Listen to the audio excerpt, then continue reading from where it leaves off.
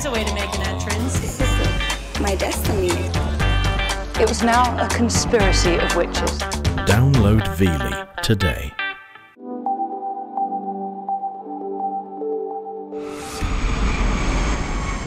Each year, over 300 million passengers fly over 6 billion miles on long-haul flights. Epic daily journeys made by some of the world's biggest planes. Like flying hotels, they transport people across the world in comfort and style. But what does it take to keep these giants in the sky? All our team is running to action. It's almost like a choreographed dance. The key is just keeping moving. Come with us as we hitch a ride on one of the longest journeys in the world, London to Sydney, Australia. As with exclusive behind-the-scenes access, we can reveal the confessions of the cabin crew. Sometimes we do get a few weird requests, such as marriage proposals. We go below stairs to their secret crew rest. And welcome to our secret sleepover joint. We meet the back office staff who monitor every second of each flight. The ISC is the nerve center to the airline. Without us, they literally would be flying blind. And follow the stories of passengers, both animal and human, who have their own reason to board Flight 002 from London today. From starting a new life down under... It's a big move for both of us. We haven't got a clue what to expect. ...to meeting a long-lost family for the very first time. They've been looking for me for 20 years. Filmed at 40,000 feet, this is the ultimate insider's guide to life in the skies. So make sure your seat is in the upright position and your seatbelt is fastened as we prepare to uncover the secret life of the long-haul flight.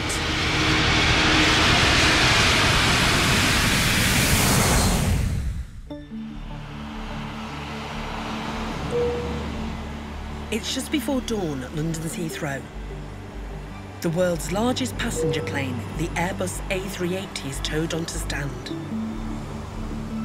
Costing over £280 million, it's 73 metres long, 25 metres high, and has a tip-to-tip wingspan of 80 metres. In just 2 hours' time, it will depart on its daily long-haul flight to Sydney, Australia.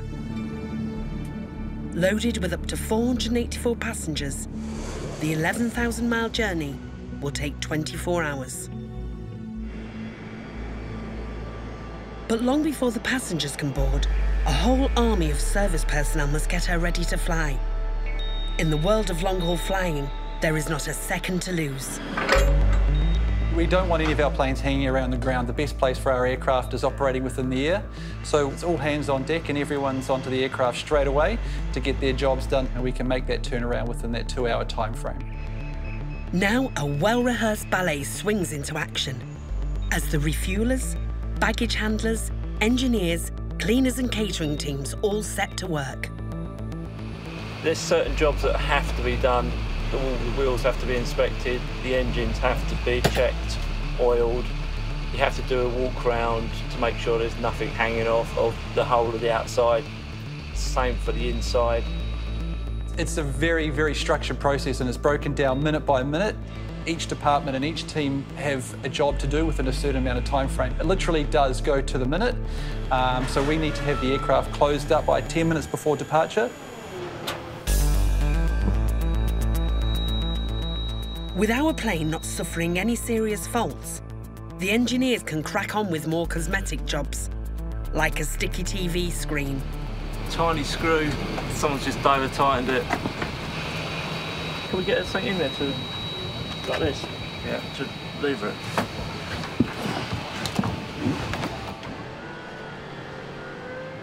While below the wing, the action is in full swing. 90 minutes before departure, the 21 cabin crew clock in for their pre-flight briefing. We all have individual roles, like there are business and first-class flight attendants on board, economy flight attendants. Sarah Kelly has been flying for 5 years. For her, aviation is in the blood. My father is a Qantas captain, so yeah, I've just grown up with him travelling around and going to different exotic destinations, and yeah, just the whole thrill of just flying. There's somebody amongst the crew who you've not met yet. please spend some time having a little chat with him and get to know each other.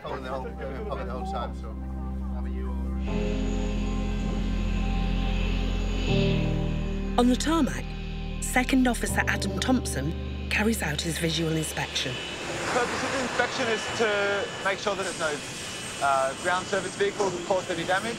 There's nothing leaking from any pipes it's not meant to be. In the engine, looking to see if there's been any scratches or dents on the fan blades, any indication that something's gone through the engine that shouldn't have, if they've had a bird strike perhaps or something like that on the previous sector.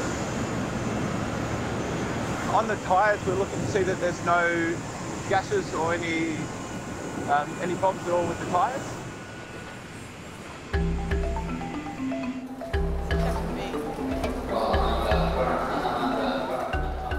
On every long-haul flight, each passenger has a story, and we're following 4 of them. We're just a long-haul flight away from meeting 3 sisters.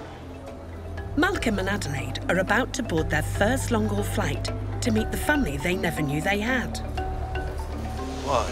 Just can't wait. I've never seen them in real life. Can't believe it. And young parents Daniel and Bethany are heading down under to see if they want to make Sydney their new home. Daniel, Bethany and...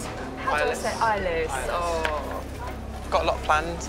We've got a list written up of all the places we want to go and visit and different neighbourhoods we kind of want to see. And exciting, really, isn't it? Back on the tarmac, Second Officer Adam Thompson checks the A380's huge wings, which are so large you could park 70 cars up there. They only just fit, really, don't they? They do only just fit, yeah. It's quite common on such a large aircraft to have a ground service vehicle follow us, just to check the wingtips to make sure that we're all safe. You don't want to hit anything? Do not want to hit anything. How did it look? Looks very good. Good to go. Back in Terminal 3, 28-year-old Australian Sean checks in. Going home to surprise my mum for her 60th. She has no idea I'm coming. While fellow Aussie Belinda is leaving fiancée Alice behind to return home after almost 4 years. We're getting married soon. We're getting married soon. It's going to be okay. Right, I love you. Although for her, the 24-hour flight time is a little overwhelming. I've done a lot of long-haul flights, so it's not like I'm new to the game. But I just find them rather horrendous, to be honest. Like, long. I don't think anyone enjoys a long-haul flight. I know, but I don't know, I just dread it. And I think that's a part of that stopped me from going back all these years. But Belinda's in for a surprise, as she's been upgraded. It's actually business class, and actually I'm flying business class, which is crazy because I've never flown any kind of class except economy. How do you say it? Economy. Yeah, and I feel like I'm a little bit emotional, actually. Off to the gate. Here we go. Where baby's doing really well. Baby Iris, say hello. Everyone wave. Yay! And it's not just our human passengers that are about to go long haul. Every day, Qantas alone make 4,000 freight shipments. The 2 huge holds can carry up to 20 tons of freight. Although anything bigger than a suitcase is handled by the specialists. I would say we're a big check-in for freight. Just a few miles from Heathrow is Donata's bonded warehouse. A high-security, 24/7 cargo facility where they handle up to 450 tonnes a day. We're open all the time, every day of the year, and it's very fast-paced. It comes in, it goes out. Anything from clothing to cars, live animals, absolutely anything. We had an armoured vehicle come in, customised, and had all leather seats in, fridges, so that was quite unusual. The A380 can even carry its own spare engines, although at 10 tonnes apiece, it's a bit of a tight fit. They'll go out this afternoon on a special vehicle. They direct load onto the aircraft, just squeezes in and out, but yeah, that's quite tight.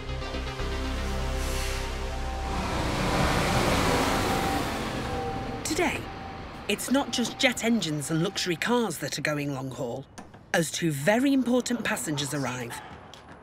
Mitzi and Alfie are being relocated back to Australia. And a few days ago, it was time to say goodbye to Mum and Dad. Come on. We're going to go. Quick, quick. We won't see them for about 12, 13 days, which is a long time for us. And Mitzi here suffers from a little bit of separation anxiety, so hopefully the flight's not too bad for them.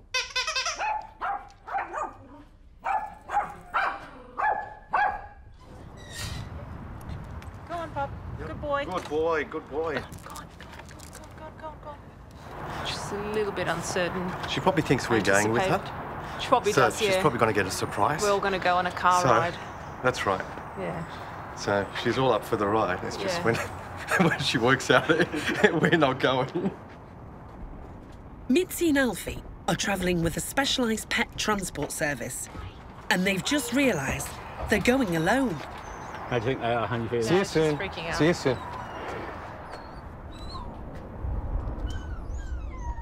But they're in safe hands, as the animals' welfare is top priority for all the airlines.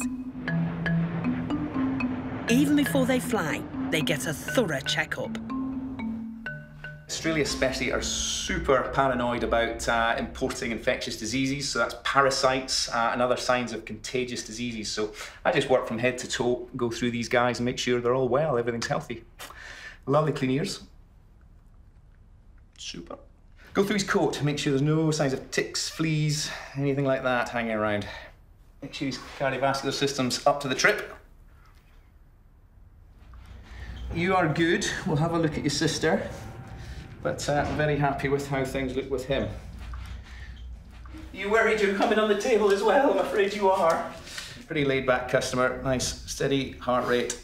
Nice, clear chest. Good. Good. And it's not just domestic pets that travel long haul. Every day of the year, you could be sitting there on a plane, and below you don't realise there are literally half a dozen animals going from one place to another around the world. And it's not just cats and dogs, there's exotics as well on international breeding programmes from zoo to zoo. The largest animal I've moved by air is an Asian one-horned greater rhinoceros. And dare I say, how do you move a rhino? In a big box.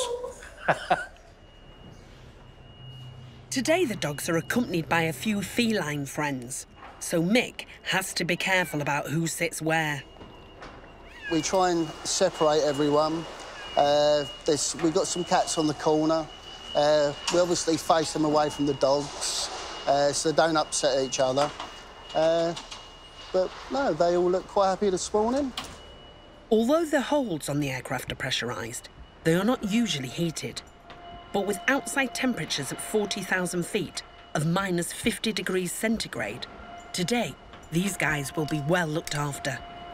They'll actually warm the compartment, so it's comfortable for the animals. Their main concern is their welfare. Mitzi and Alfie are just two of the 65,000 domestic pets carried by Qantas each year. A tiny fraction of the 100 million animals flown worldwide. Back at the airport, with just 60 minutes before departure, the catering trucks arrive. Specially built to reach the plane's two decks, the service team now has to replace 40,000 items, including 70 meal carts, 2,500 glasses, and 5,000 pieces of cutlery.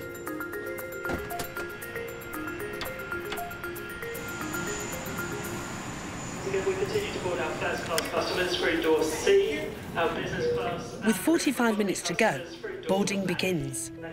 But delays on the roads around Heathrow mean getting the flight away on time could be a challenge. As a consequence, we have late passengers and late crew. So everything that we did this morning was a little bit behind. Yeah, a lot more to do. As the crew rush to prep the plane, now even some of the checked-in passengers have gone walkabout. Thank Qantas, good morning. Oh, orange juice, thank you. 11 passengers missing at the moment. Where do they go? This is the $1 million question. But Inez is undeterred. For her, getting the flight away on time is a matter of pride. The flight on time is when I watch those wheels move right on the dot. If that doesn't happen, then we fail everyone that has worked very hard to get all the passengers, all the crew, the aircraft at its destination. So yes, it would be, they would be disappointed in me if I didn't deliver. With boarding about to close, most of the passengers have been found, but there's always one. One Premium Economy, we're just trying to get a phone number. Okay. Thank you, bye. So, we are 20 minutes to departure, we're missing one passenger. And at minus 15 minutes, we start looking for their bags. Next, will Inez avoid costly delays and get flight 002 away on time? I sometimes say that waiting for the door to close ages me.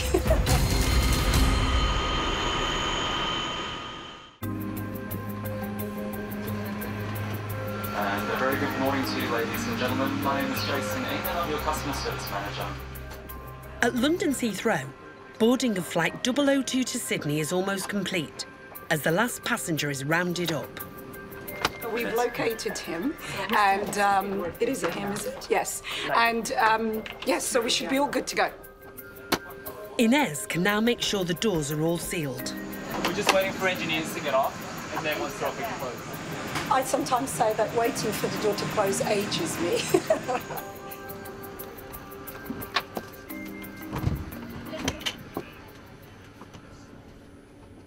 That is a very happy moment. I know it's a bit sort of obvious because I work here, but that is closing the door.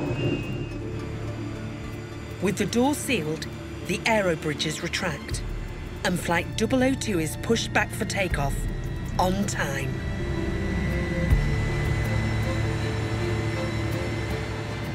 There she goes. And she slides away from us.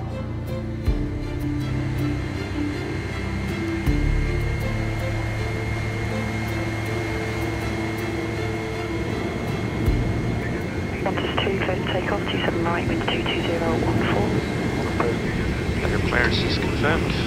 Confirmed. Takeoff is one of the most critical phases of the flight. Captain Rod Duncan and his crew now accelerate the plane to 138 miles per hour. We always only use as much thrust as we need. That just saves wear and tear on the engine. So it never seems to accelerate really quickly. As the speed increases, the air pressure around the massive wings changes. Now air flowing over the wing has a lower pressure than the air flowing under it. With enough speed, the pressure difference begins to lift the aircraft into the air. Once you get to that speed, if you have an engine failure or a major problem prior to that speed, you'll stop on the runway. And if you have an engine failure or problem after that speed, you'll sort it out in the air.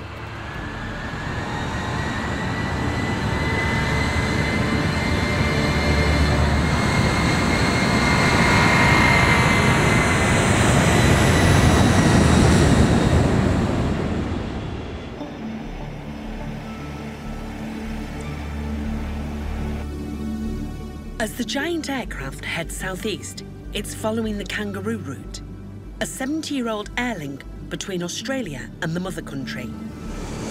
The 11,000-mile trip crosses Europe, the Middle East and the Indian Ocean before arriving in Australia in just over a day's time.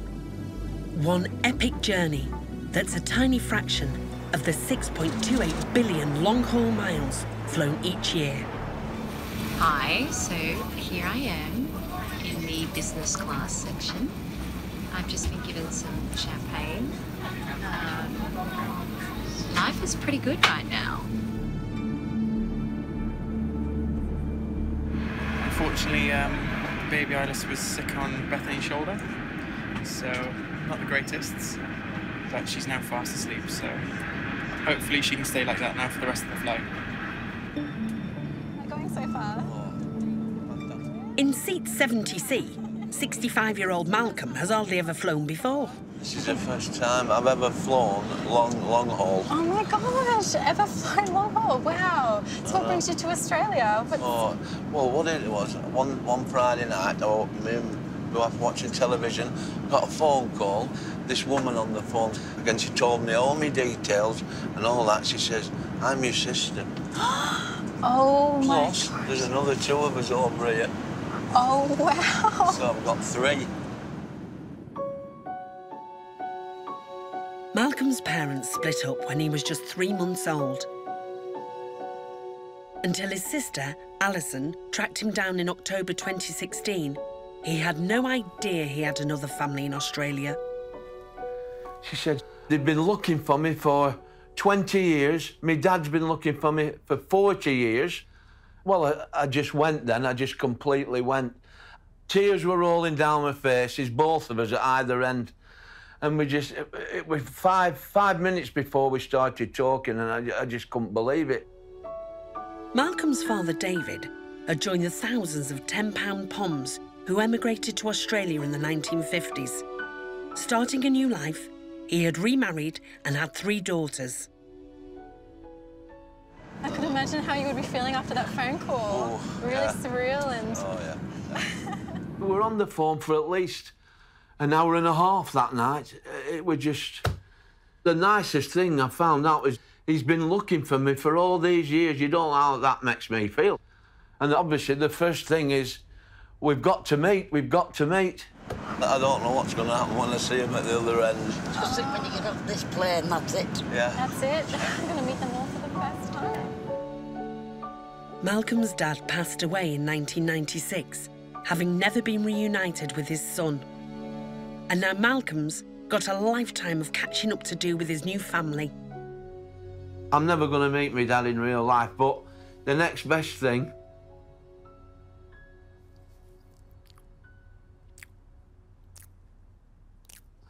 is my 3 sisters.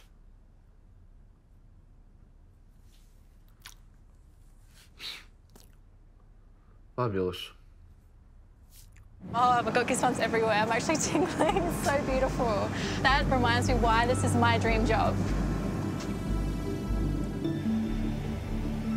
As Flight 002 begins its track across mainland Europe, 11,000 miles away in Sydney, it's just one of 100 Qantas flights that is being tracked second by second in the Integrated Operations Centre, or IOC. The IOC essentially is the nerve centre to the airline. We provide information to all the aircraft that we have flying anywhere, anytime around the world. This system gives us a timeline of all the aircraft that we have at any given moment through their phase of flight. That information is updated as soon as an aircraft releases its brakes, takes off, lands, or comes back to the terminal. Yeah, that's right. We might be diverting to Sydney, Qantas 94. A lot can vary in approximately 18 to 24 hours, be that weather information, engineering, medical assistance, security assistance. So we're always providing updates to those aircraft throughout the course of their journey. OK, let me go and check with Maintenance Watch, and I'll come back to you. And this communication isn't just one way, as each A380 is equipped with hundreds of sensors which beam real-time data about the health of the plane and its engines across the globe. Have a look at the telemetry from the aeroplane at this stage, and we'll see if it's carrying any defects which may cause us an issue. Although Flight 002 isn't reporting anything serious, it does have 1 or 2 minor niggles. All aircraft carry some minor defects. It's like your car, the ashtray may be full, or the window may not wind down properly, or something like that. If it's a serious fault, there's other alerting from the engine manufacturers. They're being monitored. Also, Airbus themselves are monitoring our aircraft, and if they believe there's a serious issue, they can also send us some additional information. If the engineers do spot a worrying problem, they can pick up the sat phone and talk directly to the pilots. We have to be very mindful that we don't bother them during a critical phase of flight. So if they're just starting their flight, we won't call, and if they're just towards the end of the flight, definitely won't be calling. Engineers like David are just one of the many unsung heroes of the long-haul flight. One flight from London to Sydney could have anywhere from approximately 10 through to 50 people involved. So there's a lot of people behind the scenes that are making that aircraft get to where it's going. Without the IOC, the airline wouldn't function. You'd have aircraft in the air that wouldn't be able to get real-time information, be that for mechanical, be that for weather, be that security or medical-related situations, and as a result, they literally would be flying blind. Which is exactly what used to happen when the pioneers of long-haul took to the skies nearly 80 years ago. 1938, and QEA, Qantas Empire Airways, operates the short C-class flying boats in modern luxury and comfort. And what's more, the trip only takes 9 days, which includes 70 hours of flying and 36 stops. Essentially, long haul was a series of short hops, none of them longer than 200, maximum 300 miles. Between each hop, you would come down, the plane would be refueled. You had to be adventurous. There was a lot of forced landings. You had to be prepared more or less for anything.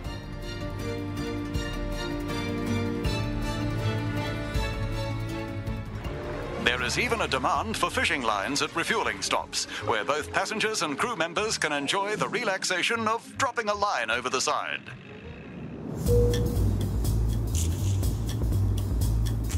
Back on board, our passengers won't need to be fishing for their dinner. As just 30 minutes into the flight, it's time to eat. Sarah, do you have a fruit, please? Of course you can. Just getting my fruit out. Thank you very much. There you are, my pleasure. Hello there. Meal service is the busiest time for the 21 crew, and each one has their own specific role. Depending on where we're seated for takeoff and landing, depends on what we're doing, either in the cabin or in the galley. So basically I'm taking the opportunity to get things ready for the dessert service now, while all the other cabin crew are out doing the bar service. Today, Aaron is one of the 10 crew looking after the 64 passengers in business class.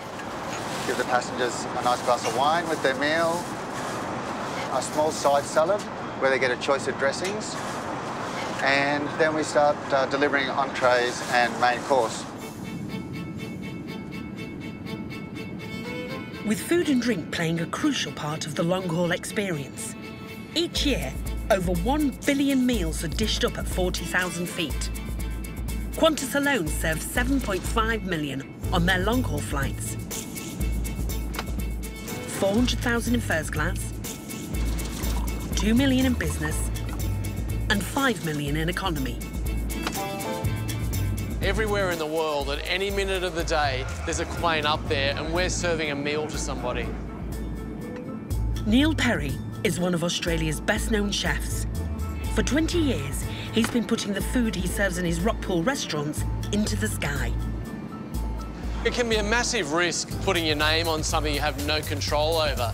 Airline food's always had a bad rap, so when we got involved, the most important thing is we created sort of a number of cornerstones. So we said, what have the airlines always done? Well, they've flown really bad bread, so we have to have great bread. They've flown pretty poor cheese. Let's have beautiful ripe cheeses that are ready. Salad, not great. Let's do great salads. And then we'd roll dishes around that.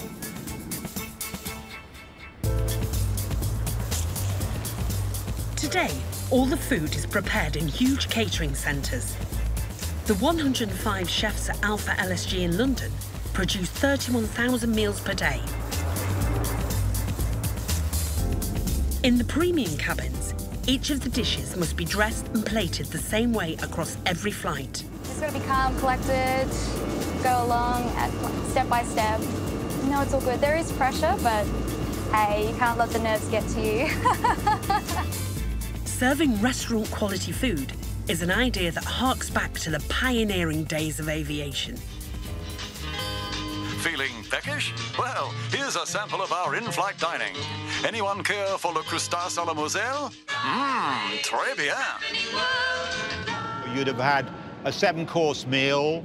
You'd be served by a steward who'd be wearing a white jacket and a white cap, like a waiter in a fine restaurant, really. This was served the 14th of September, 1952. They started with lobster bisque, roast fillet of beef, fresh sliced peaches with kirsch, fresh double cream, martini cocktails, Grand Vin de Bourgogne, and biscuit de boucher. I'm sorry about my French accent, but you get the idea. Creating the tricky dishes is one thing, but serving them is quite another, as in the air, both equipment and space are severely limited. This is a real ballet, isn't it? It is. It's a bit of a juggling act. Yeah, it's like, yeah, a bit of a circus trick, this one. Yeah, it's like a waltz, like a dance. One moves one way and we move in and backwards and forwards.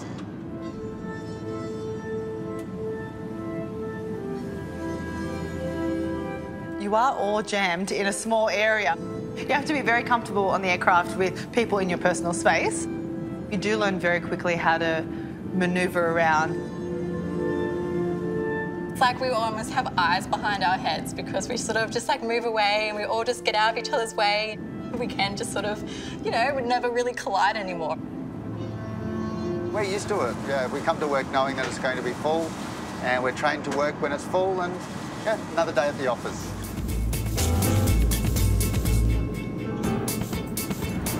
Let's go. Next, we'll take a sneaky peek at life below stairs as we inspect the crew's secret quarters. There we go.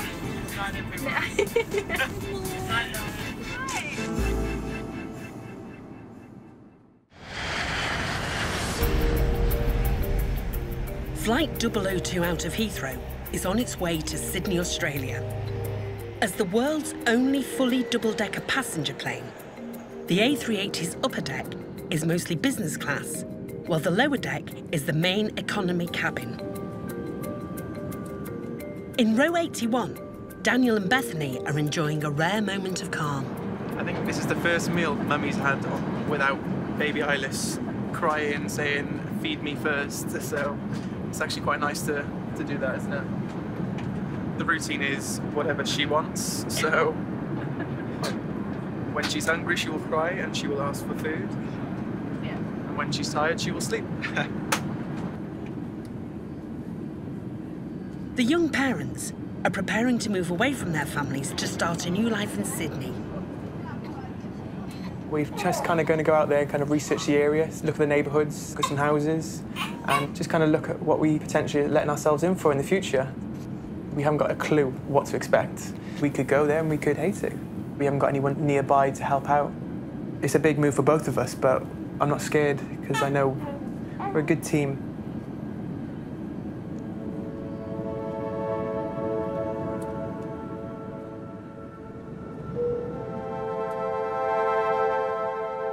Three hours into the flight, and with service over, for some of the crew, it's a chance to sneak a quick break.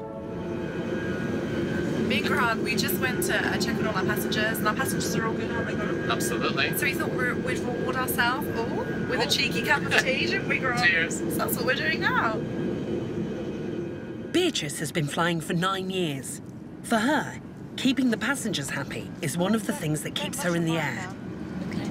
Thank you. I'm a people pleaser to a certain degree, and that's what I really like, meeting the people and making them leave happy. And I think I could be sat in an office 9 to 5, looking until it's 4:30, and yeah, obviously there are some flights where I'm thinking, oh, I can't wait to get to the end of this flight, but then my reward is like I'm in Dubai for 24 hours or I'm in Australia for 3 days, so I don't really know what more you could wish for, really. But all that excitement does come at a price. So I'm just starting to get stuck into every cabin crew's favourite job, which is, as you can see, I've got my glove on, cleaning the toilets. So off I go. People tell you it's a glamorous job. I think they lied. So we just come and do this like every half an hour just to check everything's well and good in the toilet, and look, there's some paper in there because no one likes going to the toilet with no paper. Give it a little spritz. Beautiful. We have like a friendly family sort of atmosphere on board. Hello. We all go out together. I go to the beach. It's really nice. I'm going to sit down and have my cup of tea and a biscuit. It's the best part of this job, the cup of tea and the biscuit. Life. Today, the Kangaroo route has a single stop of 90 minutes in the world's busiest airport, Dubai.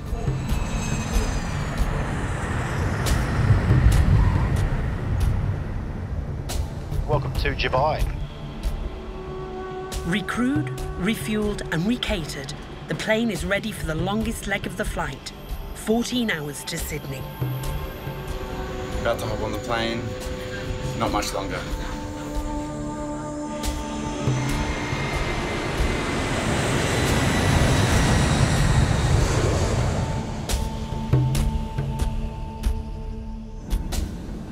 Back in the air, the crew are preparing for another meal service. We have a little trick that we like to call... Grant, you know about Tom Cruise, don't you? When we talk about Tom Cruise on the aircraft, we're not talking about the famous movie star, are we? We're certainly not. We certainly are not. We are talking about tea and coffee. How do you put them on the trolley? Tea, then coffee. So, Tom Cruise. Tom Cruise. There you go, fact of the day. On the upper deck, in business class, Belinda settles in for lunch. Miss Walston, you're joining us for something to eat? Thank you so much. This is her first experience in the premium cabin, and she's not yet used to the restaurant-like service. So I'm serving a side salad with your meal, and I have a choice of dressings for you. I have aged balsamic, or I have a verjus. What's a verjus? Oh, funny you should ask. And it's not just the food jargon she needs some help with.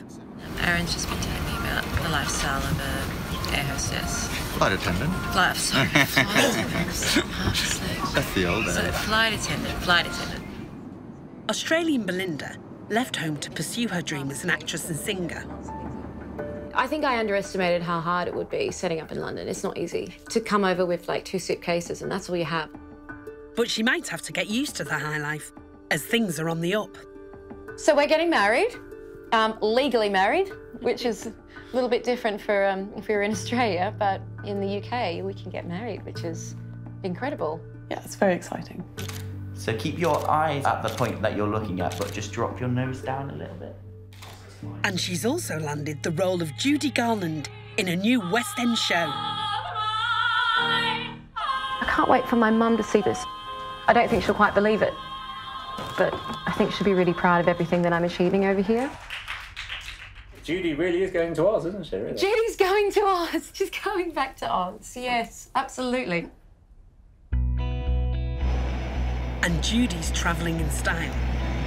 The Qantas A380 has 64 business class seats. At up to 8 times the cost of an economy seat, this premium cabin is vital to the success of the airline. What they're selling is exclusivity.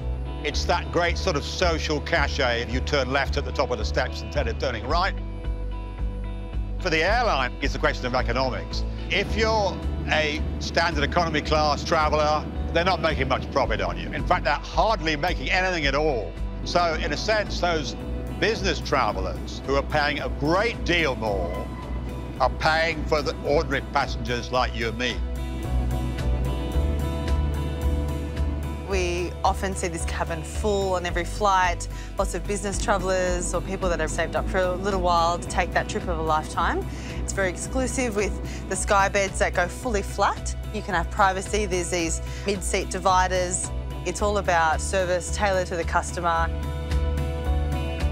Oh, business class is the business, really.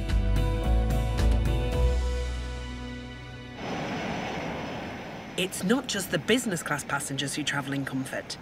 In the forward hold, directly below first class, are the animals like Mitzi and Alfie. While it's not possible for owners to visit their pets in flight, if they're in the serenity of first class, they occasionally might hear them. Sometimes you can actually hear the dogs chatting to each other and barking, which can be a little bit distracting. It's really interesting hearing those noises and thinking that your ears are playing tricks on you. Cruising at almost 40,000 feet, the A380 is one of the most comfortable planes in the sky. Quiet and stable, it travels at more than 500 miles an hour, almost effortlessly through the thin, frigid atmosphere. But it wasn't always this way. The early long-haul passengers had to endure flying much lower in primitive, unpressurised planes. OK, the good news about flying low, that's 8,000 or 9,000, maximum 10,000 feet, is you get a good view of what's down below. The pyramids, or the Taj Mahal, or the Sydney Harbour Bridge. The bad news is, because you're going through the weather, your stomach is being thrown all over the place, and up to 50% of people in pre-war flights were nauseous, they were queasy, and a great many of those were actually vomiting on the floor. And it's interesting that when the first stewardesses were introduced, they had to be qualified nurses. No such problems today. As 10 hours into the flight, the lights dim for the passengers to get some rest. Although few of them realise that there is another secret compartment in the belly of the plane. And welcome to our secret sleepover joint. One big slumber party in here. This is where the cabin crew go on their downtime. Naomi and Sarah have agreed to show us around. So these are the bunk beds. There's 12 bunk beds. Crew rest is the best thing on the aircraft. Hi guys. Hello, welcome. Welcome. Tied up. We are ready for a nap. We might get 3 hours off and then we'll switch and then the next person will get the 3 hours off. Yeah, do a demonstration of how we get into the top bunk. To bed then.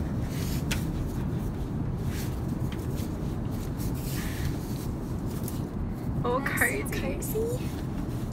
And do you normally have a hot water bottle down here? Normally, because it's freezing down here. It can get quite cold. Great. Night. Good night. We get cosy, pillows, blankets, hot water bottles.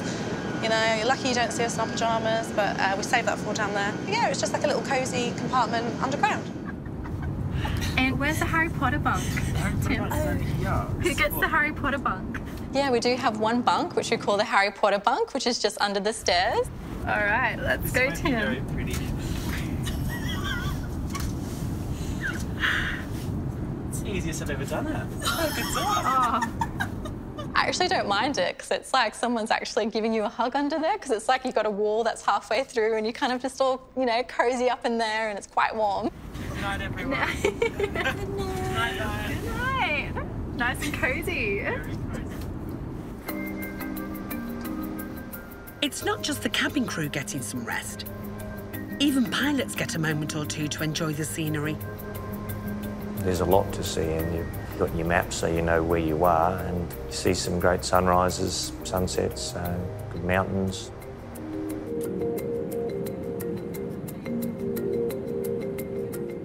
In the economy cabin is 28-year-old Australian Sean.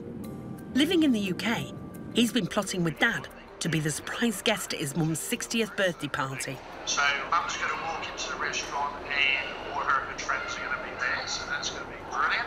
And then the icing on top of the cake should be when you walk in. Yeah, my mum's very emotional. I think when she sees me, she's probably going to scream, run and hug me, possibly even cry. I think she'll be very entertaining. Sean's not the only one with secrets. Sometimes I guess we do get a few weird requests, such as marriage proposals after they've had a few wines. You just make sure that they know that we're just there for their safety and the service. We're not, you know, there for anything else. Qantas 2 Super, hello to you. Next, with just 1,000 miles to run, in Sydney, a whole army prepare to welcome Flight 002.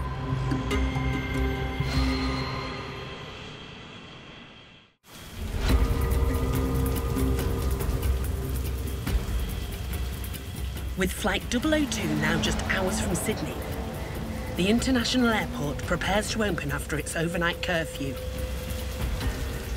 Are you doing the to arrival as well? I'm not sure yet. Not sure, OK. On board, the pilots make contact with the air traffic control. Qantas 2 Super, hello to you. Qantas 2, turn right heading 020. Right heading 020, Qantas 2. Air traffic control is pretty much the policeman of the skies. We make sure that the rules and procedures are followed and that separation standards aren't breached. Keeping the planes apart takes a special kind of skill. You need to be able to think fast on your feet. You need that spatial awareness. A lot of people think in two-dimensional, but we're thinking in three-dimensional, but we're also thinking four-dimensional at times because we've got speed involved as well. Meanwhile, in the daily briefing at the IOC, it's the weather that's the worry. Sydney, we are looking at storm potential staying quite likely within the next 2 hours at the airport, those storm cells hugging the coast.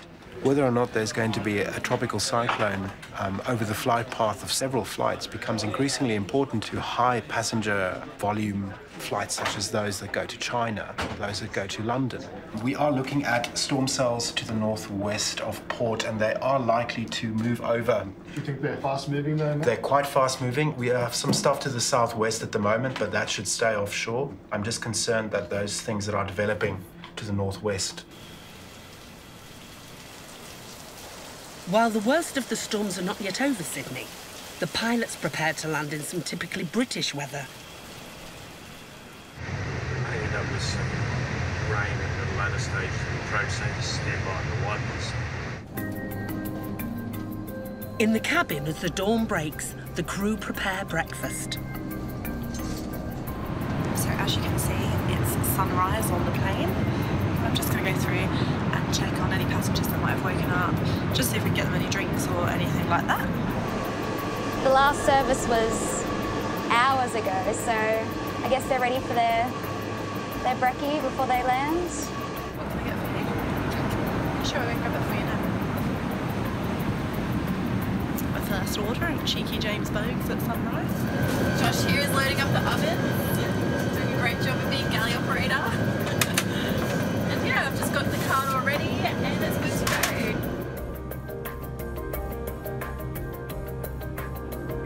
go. Down in the crew quarters, the early morning alarm call is less welcome. I've just come downstairs to do the worst job, which is waking everyone up from break. And everyone's still down here and they're not very happy. It can give you a heart attack at the best of times. But, and then when that hand does come up, you're like, okay, and then you come up and you feel sorry for any passengers that do come across you in that process between going from the crew rest door to the toilet. One of my favourite things during the flight is to see the crew that are coming back from break and how upset they look after coming back from break. Here's Edward. He's looking really happy. Morning. In the first-class galley, Marissa is tackling a tricky dish. Fresh scrambled eggs cooked in a steam oven. We've got to keep a close eye on it, constantly stir it, because if I take my eye off them, I either burn them or they go a bit dry, which we don't want. Is there extra pressure being in the first class galley because of Oh yes, platinum passengers, little nerves, but all good. Yeah, you set your watches to Sydney time. The time heading out to Sydney is just 7:35 a.m. Yeah, I'm just seeing where we are. We're just flying over Canberra now, I think. So, yeah, I think we touched down in like 36 minutes, which is really exciting. Sean too is excited, having travelled 11,000 miles just to be his mother's very special birthday present, literally. My plan is to get a box that's big enough to fit me, wrap it up in paper, maybe put a bow on it. I think when I leap out of the box, I think my mum's gonna scream, panic a little bit, and then once she realises whose it is, she'll probably give me a big hug, probably start crying. I think it'll be very entertaining. Keeping the emotions in check is also going to be a challenge for Malcolm, who after 65 years is now just minutes away from meeting his long-lost family. First time meeting him in the flat. Oh, his nerves will be going now. Oh, my nerves are going. A bit emotional. A bit. A lot. And it's not just Malcolm feeling the nerves, as at Sydney Airport, his welcoming party has arrived. My two sisters are here with me, my partner, my daughter, my grandson and my nephew. We are so excited. Nerves have been chattering all the way down here. Yes, really excited. Can't wait to see him. Qantas 2, turn right heading 125 to join final 16 right. And you are cleared the ILS PRM approach. Right heading 125, join final 16 right, cleared the PRM approach 16 right. With the runway in sight, the plane enters its most critical phase, landing. And the A380's massive size creates a huge amount of wake turbulence, or jet wash. Wake turbulence is the unstable air that is produced from the wings and the body of the aircraft as it flies through the air. The wake turbulence hangs behind the aircraft for a period of time, and we put like an envelope around the aircraft. So we've got 1,000 feet below, and for a super, it's 6 nautical miles behind it. So we don't want anything in that envelope, otherwise they get buffeted around a lot. If you're quite close to the wake turbulence coming off the back of a super or a heavy, and you're in a light aircraft like a Cessna, it could flip the aircraft. Qantas 2, wind 130 degrees, 10 knots, runway 16 right, cleared to land. While the A380 can land automatically, usually this part is handled by the human pilots. All right, visual. Standard procedures. Check. 1,000. In tough conditions, they can be challenging.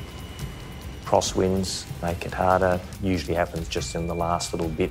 And at that stage, you nearly are always flying it manually.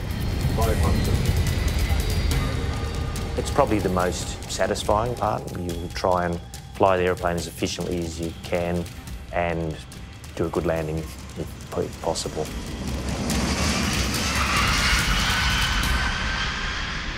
If you do, you basically feel satisfied that it was a good job. It's landed. Oh my God, it's here. He's landed. He's here. Oh, wow. We're gonna see him in a minute. Oh wow. I'm so excited. How exciting. How exciting. Malcolm is just moments away from coming face to face with his past.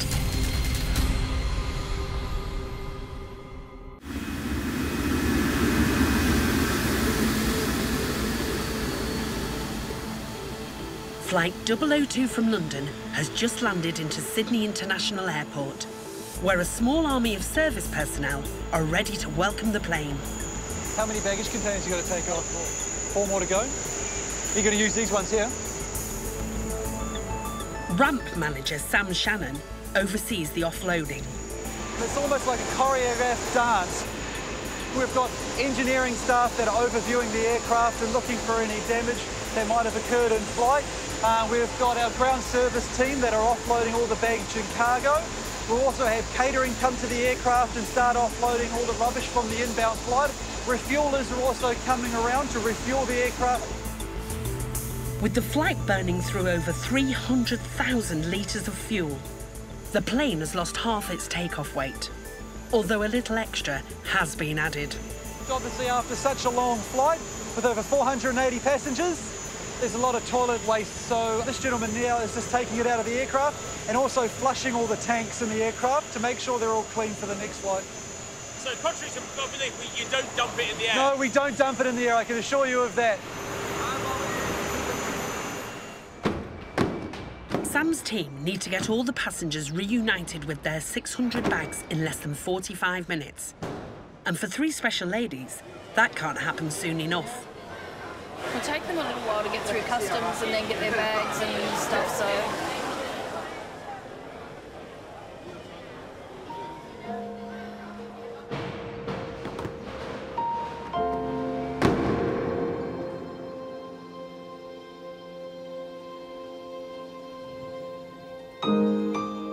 With all the passengers disembarked, the crew can finally clock off. Bye, Jason. But while it's goodbyes for the crew, Malcolm's 3 sisters are desperate to say hello. Come on. Finally, after what has literally been a lifetime, Malcolm arrives. Here we go, where are they? You'll let them there.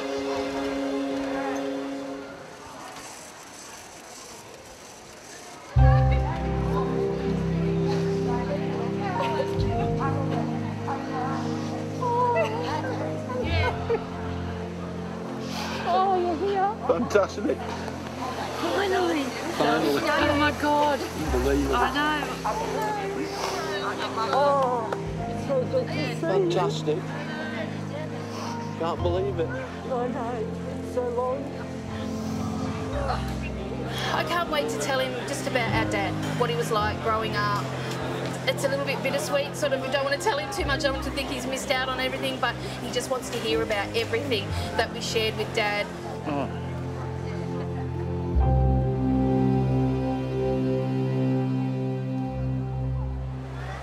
Great to find them. I mean, 65, the only one. 4 months ago. Now I've got 3 sisters. How lucky are you? Oh, lucky me. Yeah. You're here! Yay!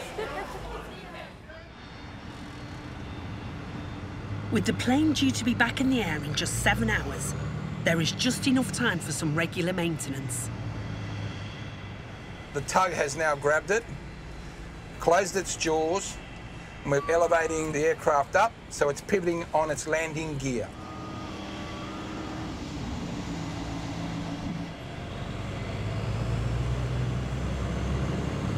The dead weight of this aircraft at the moment possibly about 300 odd tonne.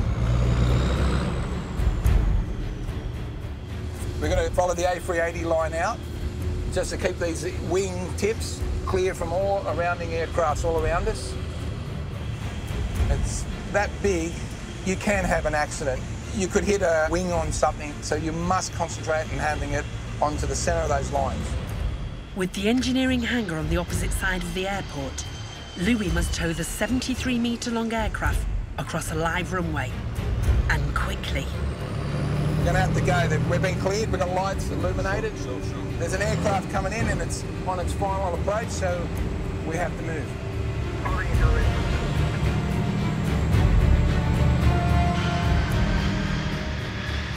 And that aircraft's pretty close. What's coming in now? Well done, Louis. Here we go. This 7-storey hangar was specially converted to accommodate the giant A380. And even then, it only just fits. The aircraft is very high and was a great challenge for us. A lot of the equipment that we need to do a job at normal human level has to be elevated to those heights. It's not just getting the people there, it's getting some of the specialised tooling there as well. One of the regular jobs is to give the giant plane a good scrub.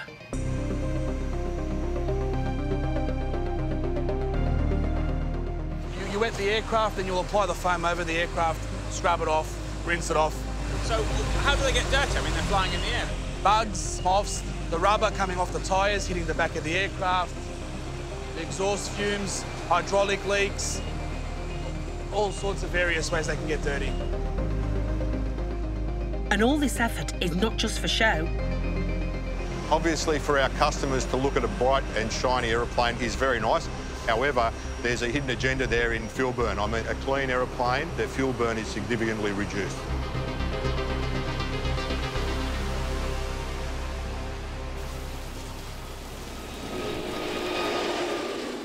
While our plane is being readied for its next trip, Belinda's finally made it home. Australia has a smell, this sort of fresh grass kind of smell. It's just like, I can't explain it. It's quite comforting. It's very emotional coming back to an old life that I used to have, you know? But it's also just so nice to be able to see Mum. Yvonne's delighted that Belinda's musical theatre career is taking off at last. Very proud of her. Finally, she's going to be considered a professional and getting paid. And that's yes. I've been paid before, though, Mum, for musicals. Yeah, but not like West End theatre as well. West End is definitely a first for me, definitely.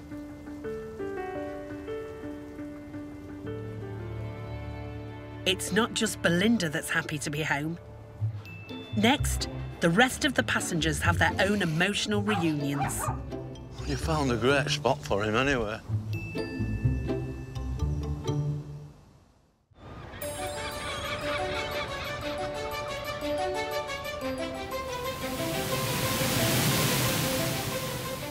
So we're in Sydney now, and we're just off to our first destination, Coogee.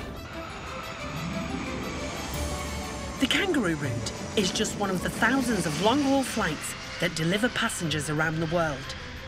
as each day tens of thousands of travellers begin their own journeys. We've got a beautiful view behind us of Sydney Harbour Bridge and the Sydney Opera House. For Daniel and Bethany, their journey is just getting started as they scope out a possible future in Sydney. Hello. Hello. Welcome. Let's have a look around. So we've got a lovely open-plan kitchen, lounge, dining. Bedroom's just to your left here. Oh, the mirror's sold straight away. And waking up to that every morning. Oh, wow, yes. Fell in love with the apartment, to be honest with you. It's perfectly located. That balcony in the mornings, having a cup of coffee or having some breakfast, it's really settled our nerves. Yeah. Kind of coming out here and seeing how beautiful Sydney is. We're looking forward to it. My nan summed it up. She said, it'll break my heart to see you go, but at the same time, it's the best thing for you. And if my grandpa was still alive, he'd be proud of us for moving out here. Because this is a big step, but she knows that for our future, this is the best move for us. And this is where our future lies. While Daniel and Bethany look to the future, for Mitzi and Alfie, after 10 days in quarantine, it's a case of home at last. I just got off the phone with your parents. They're very excited to see you. I got them out at the airport in Sydney just to stretch their legs, chance to go to the toilet, and both of their body languages were fantastic. They handled the flight really well. They're both happy and obviously glad to be on the ground. Come on.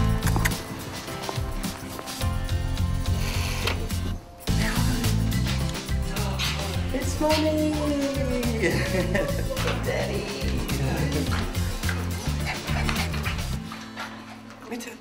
While the dogs settle in at home, back at the airport, the countdown is on to get the next long-haul flight out on time.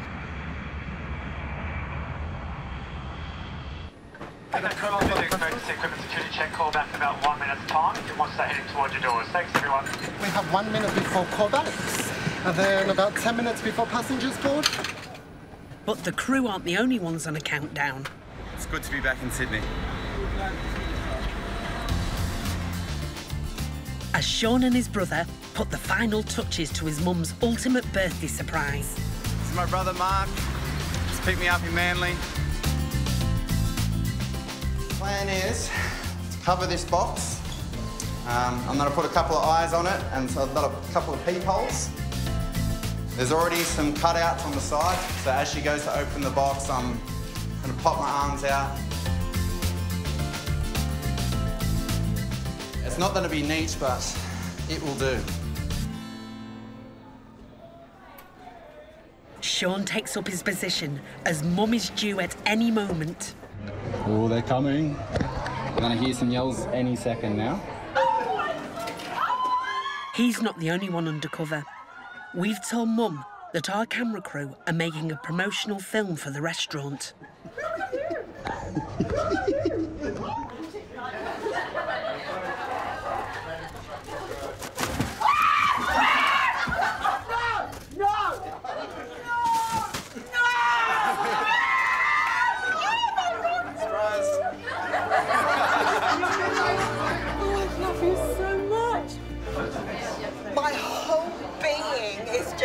Shaking.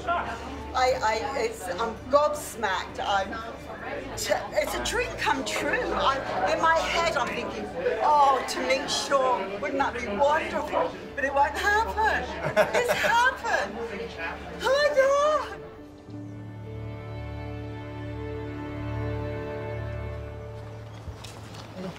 It's all tranquil, isn't it? I think we're supposed to do. Yeah? We're down here now, aren't we? North of Sydney, Malcolm is having a very different family reunion. Oh, you show me the way. Hiya, Dad. We're all here. I told you I found your boy. Yeah, 65 years ago. Yep.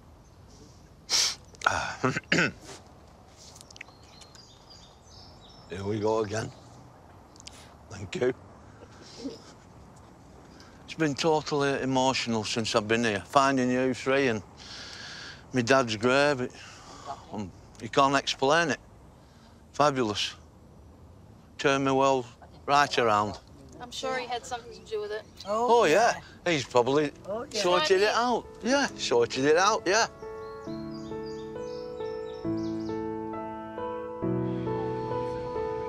In just a few months, the first non-stop 19-hour flight from the UK to Australia will begin.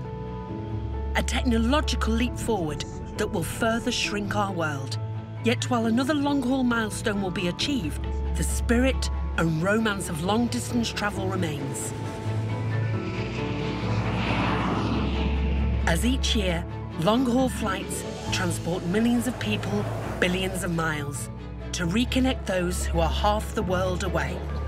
Even though we've been doing it now for half a century, there's sort of certain magic about long haul, which you can't equal with a short-haul hop of 90 minutes.